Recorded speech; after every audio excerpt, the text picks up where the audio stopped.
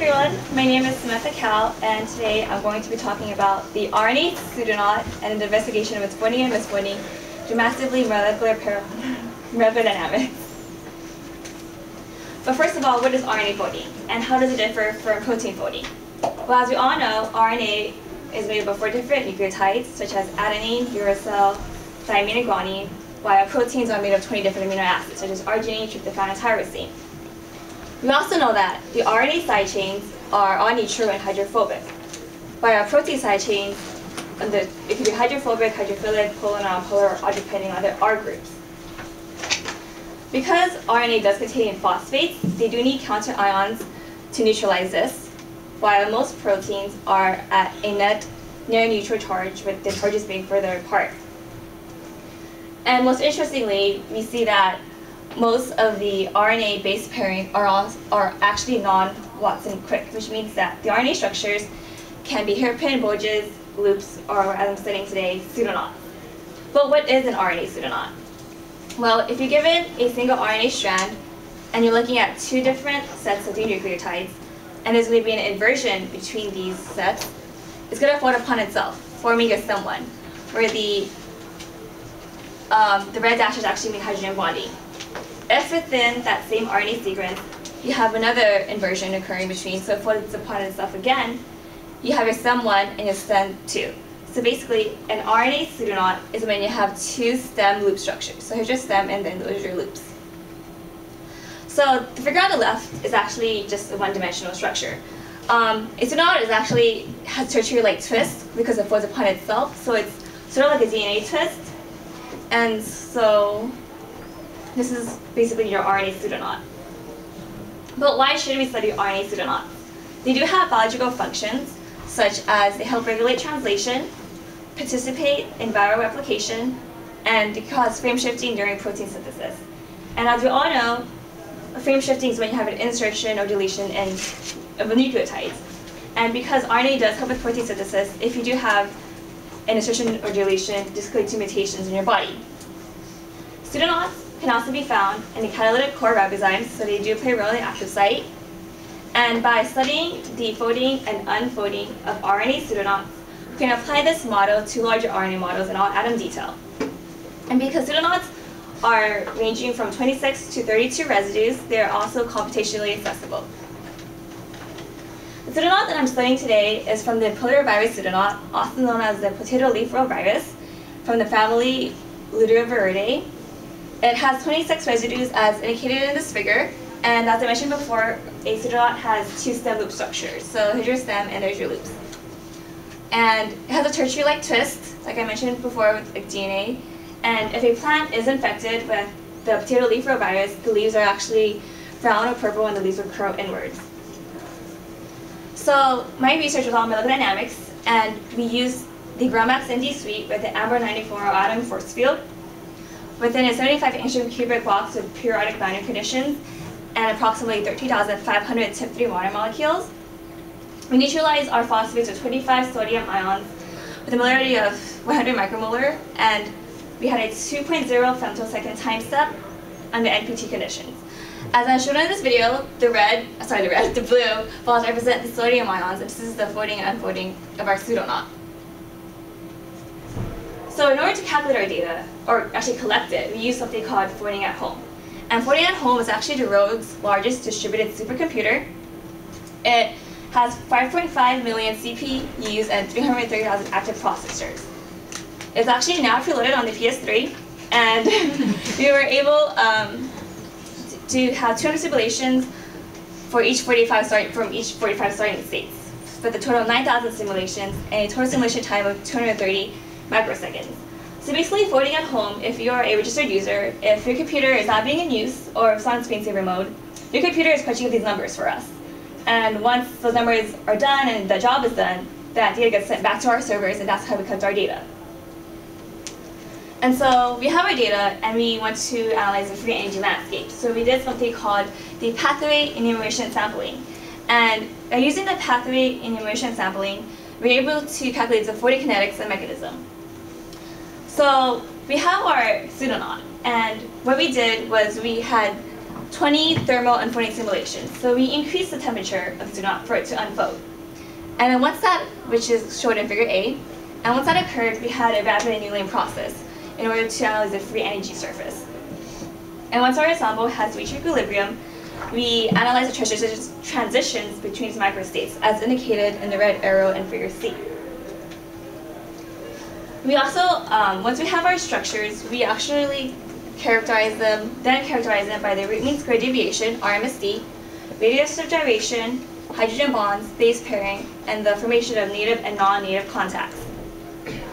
We defined a native contact as if the state or the conformation has a RMSD less than 3.5 angstroms, and we looked at atom pairs of the nuclides greater than 4, and see if they're less than 4 angstroms apart, and that these interactions have to occur at least 25% within all the simulations. We also ran a k-means clustering algorithm to determine different conformational microstates, which we found 27, where we call them clusters, where cluster 0 is the most populated and cluster 26 is the least populated. And as shown in the figure to the left, we established our equilibrium at 6.0 nanoseconds. We also formed a microstate schematic where within our 27 clusters, where M0 through M4 represents the fluctuations about the native folded structure, M5 to M15 represent the fluctuations of various intermediates and kinetic traps, where a kinetic trap is when you have your microstate, in order to transition into another microstate, it has to overcome a huge energy barrier, and where M16 to M26 represent the fluctuations of possible non-native unfolded conformational microstates. Between these clusters, we have these transition arrows with different colors to represent the time step, for the time for its transition. Where red represents the faster transitions, while green represents the slower transitions. And the red, black, blue, and green are all by different orders of 10. We then took a data to form a free energy landscape to understand the folding mechanism from with our native contacts. So here we have our our y-axis is native contacts in percent, and all atom RMSD and non-native contacts. Where F1 and F2 represent the most native structure. F1 represents the most native contacts, while F2 represents mostly native contacts. Here, our U represents our unfolded, so it has a very low percentage of native contacts and larger RMSD. We found two different intermediate macrostates where, again, I2 represents a higher percentage of native contacts and I1 represents a lower percentage. And we found 4 different misfolded macrostates. Right, M2 and M4 represent a higher percentage of these native contacts, so M1 and M3 represent a lower percentage. So we wanted to see the folding pathway within our unfolded, folded, misfolded intermediates. So we found that we had 4 misfolded macrostates, and within our unfolded state, we saw that it actually transitioned between one of the intermediates. We also saw that for one of the misfolded state, it's also an equilibrium transition between the 2 intermediates. And for each box, these transitions are occurring in fast equilibrium, but then from the unfolded to intermediate one, it's actually occurring on a slower transition. So now that we have this information, we want to find out, do our pseudoknots compare to other pseudoknots in a similar fashion of folding and unfolding? And how, if we have a different sequence of RNA, how does that play a role?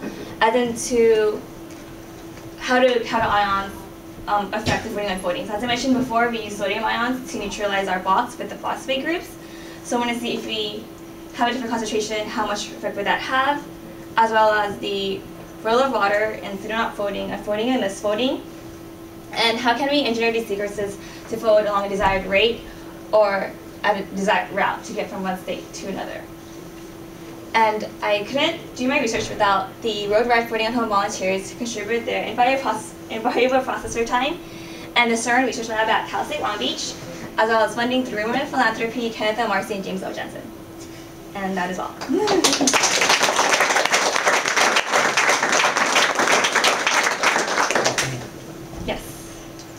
So you talk about like the kinetic traps when they're folding.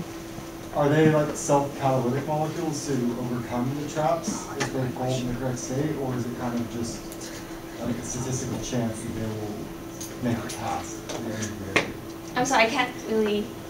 So they're encountering like the kinetic traps you said, right? Yes. When they're folding? Yes. Are they self-catalytic if they fold correctly, like to overcome the energy barrier? Or is it kind of just like a chance? I think it's both like a chance to see. It's just, we can't really predict how they fold. It's just whatever they fall upon, and if they're able to overcome that barrier by itself or not. Great talk. I have a couple of questions. You mentioned that you have this distributed computing approach. So essentially you have a lot of independent simulations, but then you study the kinetics. So I missed one point of how you connect your distributed computing with the kinetic information that is that more a continuous type of information, right? Like, can you explain essentially how you interpret your distributed data into a kinetic? Oh, I see. Okay, so in order to run simulations, we don't have enough computing power on campus.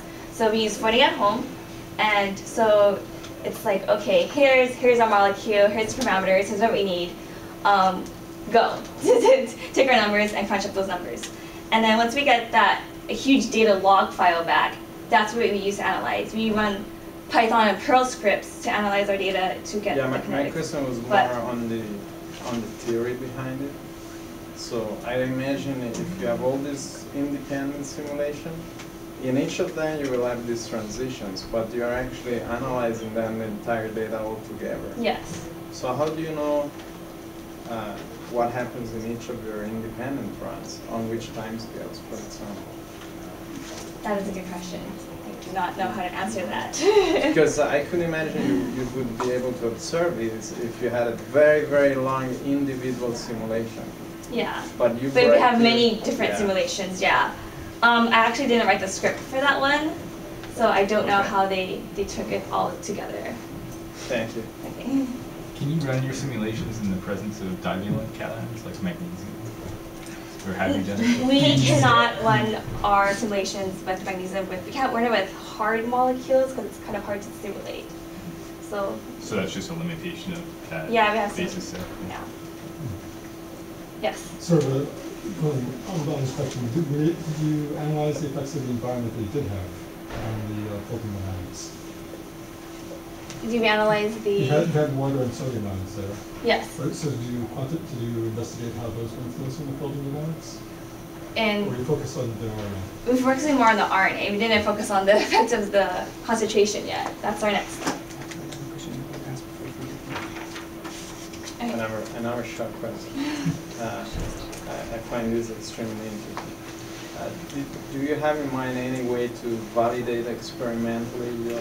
Yes, we do. We're actually doing that right now. We're trying to look at other pseudoknots with a similar number of nucleotides and see how many states they have, as well as the difference in sequences. There's actually many pseudoknots right now that have been studied experimentally. We're trying to compare our data with their data.